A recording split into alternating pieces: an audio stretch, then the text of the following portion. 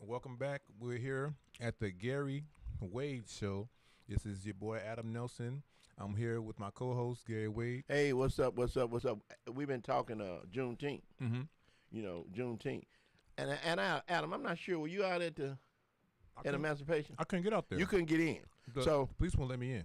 Yeah, the police wouldn't let some people in. It was kind of crazy. It was a free concert, but they wasn't letting people in. And why they wasn't letting them in, I don't know.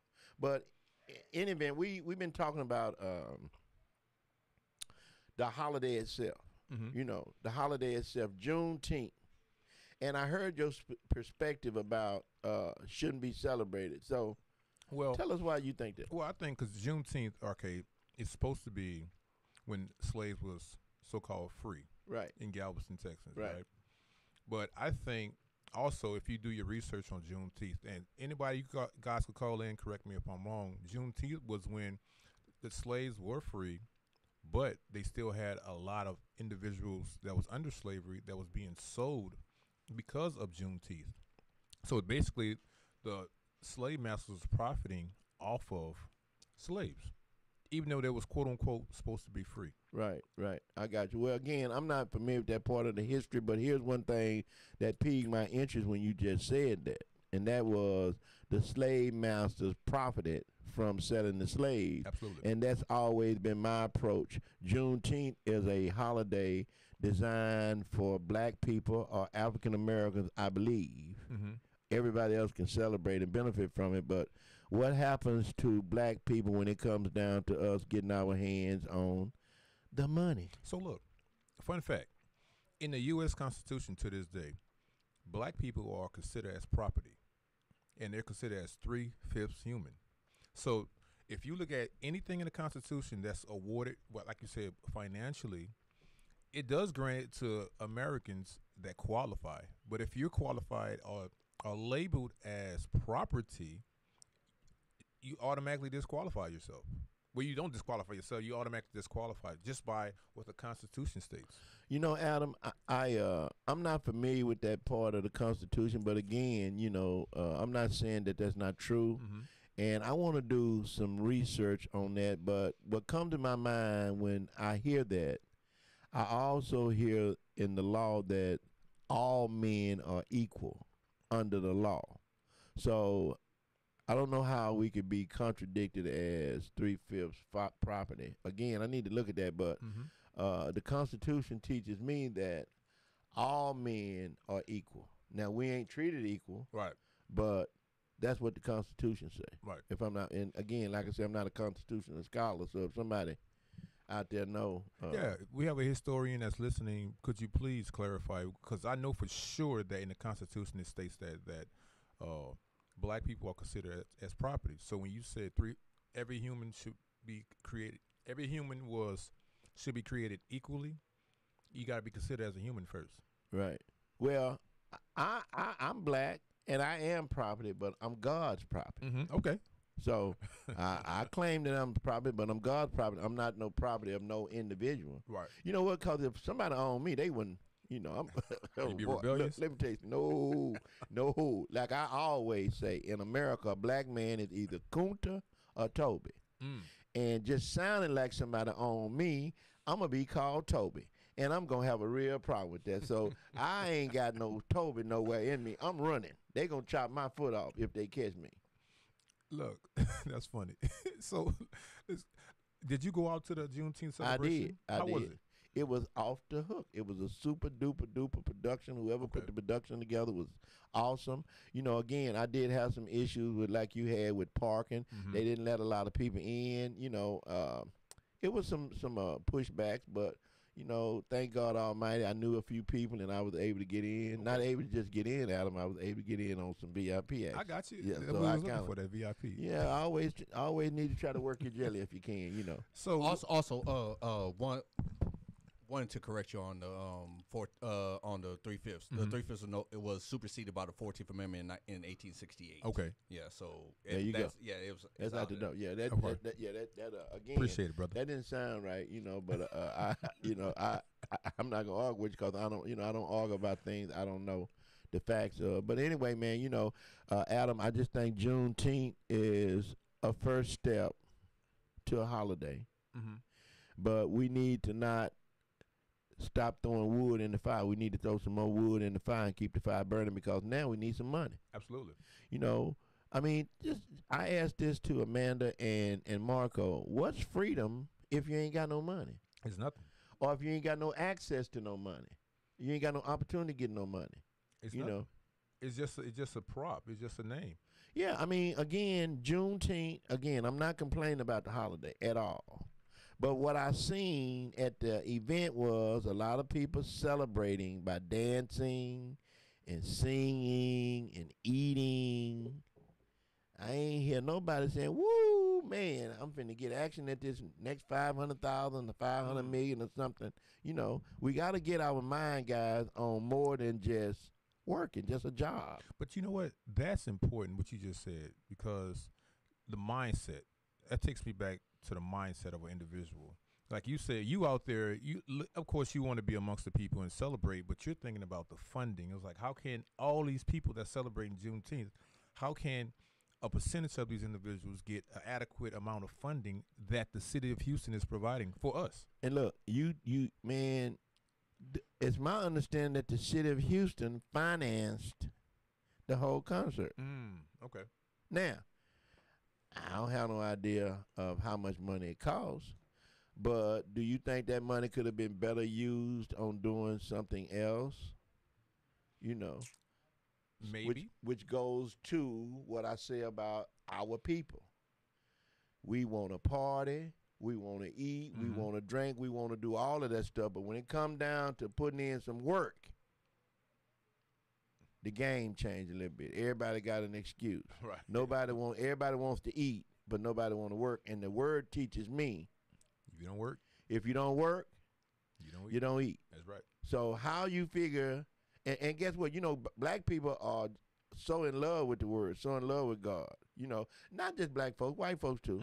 Yeah, white folks too. But black people, you know, in our culture, we're going to go to church. Grandma going to make sure we go to church, make sure we know God, make sure we know where our blessings come from, all that kind of stuff, which is good. But what happens when it's time for us to line up to get some knowledge, get some education, get some work, get some of that kind of stuff? What happens? Well, I think at the same time, you know, I think religion is a beautiful thing, you know, if it's used properly. But it was either one or the other. Either you had religion with no money, or you had money with no religion. A lot of us don't know how to do both, because they mix up this term, for the love of money is the root of all evil. They mix that term up, so they're thinking, okay, well, if I make a lot of money, I'm evil, but that's not true. It said for the love of the money. Yeah, you know what I'm saying? You know, Adam. Let me tell you something.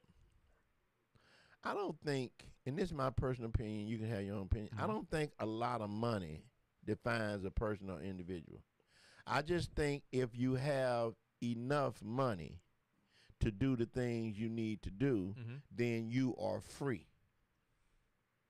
If you don't have enough money to do the things you need to do, just, you know, a basic life, Right. then you're not free. For instance, how many people you can believe out of 10 that's got a house note of $1,500 or $2,000 that don't know past 2 months how they gonna pay they? A lot.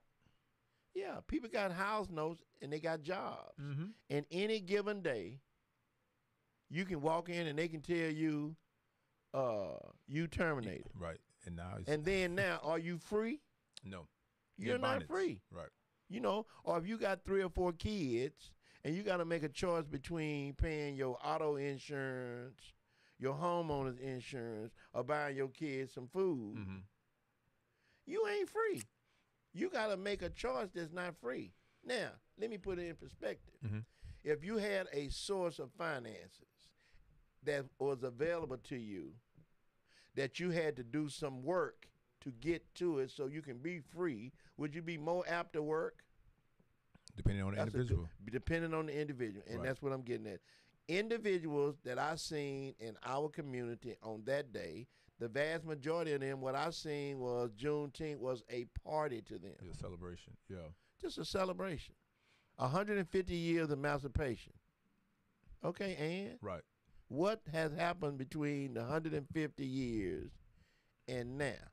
And like you said earlier, it's a mindset thing. Like you said, use the term freedom. I think freedom starts in your mind, right? Then economics come after that. Well, Adam, what if you locked up in jail? You can still be a free man. Okay, but you can't move around and do what you want to do. Physically, you're not going to be free. Okay, so again, what's the difference between locked up in jail and locked up in your mind? Same thing. You're still locked up. You're still not free. Absolutely. You're still not free. Right. And so what I say to our people is we got to unlock our minds. You know. Right. We got to unlock our mind and look past what somebody just going to give us, what we can get for free. Yeah. Say that again. What we can get for free. Because everybody likes free. Absolutely. Including me. But there's a price to pay for free. Right. So free is synonymous with freedom. And sometimes it's free is really not free. Because Absolutely, and we're not free. If somebody's giving you something, for instance, like these stimulus checks. Yes, we are not free, and that's what I'm getting at. Right. So it's like we think it's free. We think it's given. Nothing in life is free. That's just how the principle is set. I agree with that. Nothing in life is free. But some people think, oh, I got this free money. I'm getting this. I'm like, it's gonna come back to you some kind of way. So Adam, I was getting ready to talk to Amanda and Marco about this reparation, but we had to move on. But anyway, I'm gonna ask you this question: If the government gave black people, and I'm gonna just throw a number out, $10,000 reparation, and we can jump in on this one, $10,000 reparation. How many of them gonna have it a year later? A year.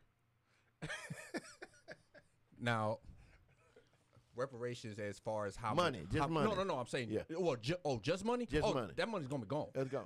How long is it gonna last? Probably depending on. I would say a third of the people will spend. It'll be gone in 6 months. Okay. I would say another third it'll be gone in 2 years, and I say the other third it'll be gone in 5. So now let's multiply that money and let's say $100 grand. Okay. 100 grand ain't even enough. I know it. That's what I'm saying. So look, when your reaction was exactly what I wanted to see. It makes no difference how much money you get. Yeah.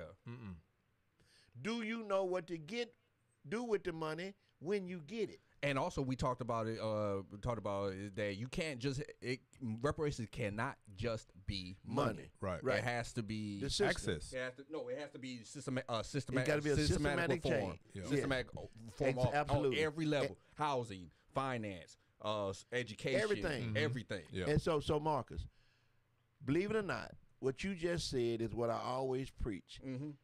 This been going on in our community, black people community, since the 1964 Civil Rights Act. Right. See, Martin Luther King got the act signed, Yes. but the mind ain't changed of the people. And here's what I believe. I believe back in 1964, white people was not trying to hear it. Right. So they assassinated Martin Luther King. And that's when the parties flipped their ideologies as well. Let me go a little further. Right behind that, they killed John and Robert Kennedy. And Robert. Right. Yep. And the black leaders, the vast majority of them, guess what happened to them? They ran back to the pulpit. So now, when they ran back to the pulpit, very few of them stayed strong. People like Louis Farrakhan, John Lewis, that was a few of them. You know, Jesse Jackson a little bit. That was a few of them. But the vast majority of them went back to the pulpit. Oh, and including disarming the Black Panthers. All that kind of stuff. That. All that kind of stuff. And here's my point. My point is we got the 1964 Civil Rights Act passed. Ain't nothing really happened since then. A few people done excel, you know. Right. A few black folks and got better jobs and stuff like that. But it ain't changed our community. As a whole. At all. It ain't changed our community. Just helped a few people. So what are we going to do to help our people? Juneteenth is a holiday, a national holiday. Right. Did it help more people? It probably did. Now, what's missing? Money. How about some more money to go with that? Money How about and systematic reform. and Marcus. Remember I talked to y'all about Executive Order 13? Yep. That is a part of it. people don't realize that President Joe Biden signed an executive order to go along with the June 19th law. Yeah. All we got to do is move on it. Right. If you read that executive order, it clearly says that the President of the United States, in his first day in office, authorized the Office of Management and Budget to tell all the secretaries to basically open up the coffers for racial equity. Now, what I don't like in the executive order, it said for people of color. You didn't say black specific. Well, we need to know, are you talking about yellow, brown, black, or are you talking about black? But even if you're talking about yellow, brown, and black, where you at, black? Step up, step up, step up. I say the only people like black and Native Americans. That's it. Right. That's well, it. I agree with you. But you know what, Marcus? Even if you look at all these rules and laws, the tribal community, the Native Americans getting a whole lot. Oh yeah, that's They got, land. listen, they getting land. Oh, they yeah. got land. They got way more than what African Americans got. And not only that, they also get a chance to ride in the same lane. Yep. Not only do mostly. No, because there's like about, I think there's 12 Indian tribes in North Dakota right now that's going through that Dakota pipeline stuff. Yeah. They squabbling. And I would say the main ones that's been benefiting from them is the Seminole tribe in Florida, because they haven't passed the sports betting law, Right. because it has to go through them. Well, again, even with Native Americans, they are getting funds from the government. Absolutely. I mean, straight from the government. Why black people can't get nothing straight from the government blows my mind. What happened? What did we do along the way that we did not get a chance to get money like the Native Americans? You got tribal laws. Well, listen, guys, I got to take a break right now, and we got to go. Is it time to go? No, we're wrapping it up. Whoa, wait a minute. What happened? Is the hour gone already? Yeah, basically. Man, I tell you what, man. You know, we have some hot topics going on, man. You listen to the Gary Wade Show on 102.5. Amazing. Your Do Good station. We'll see you guys next Saturday morning, 9 a.m. Be there or be square. Love you. Ain't nothing you can do about it. We out. Peace out.